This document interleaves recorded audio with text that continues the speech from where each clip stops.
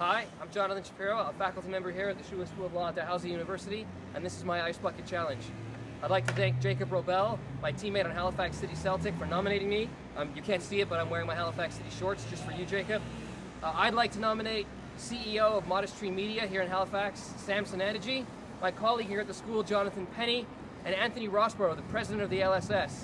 That's the Law Student Society. Now, normally I know you have 24 hours to respond, but in Anthony's case, I'd like you to wait and do this challenge here next week during orientation week when our entire new crop of first-year class students will be here. I'd also like to remind everybody that this isn't just about me dumping a bucket of ice on my head and my friends and family having a good laugh. It's to raise awareness for ALS, which is a serious, debilitating disease.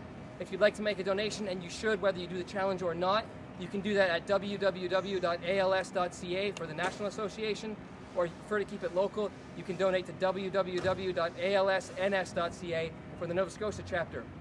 Also, there are lots of other good charities out there that you can give your dollars to, so don't just make this a donation to ALS, make this an additional donation, and continue to donate to other worthy causes. Here we go.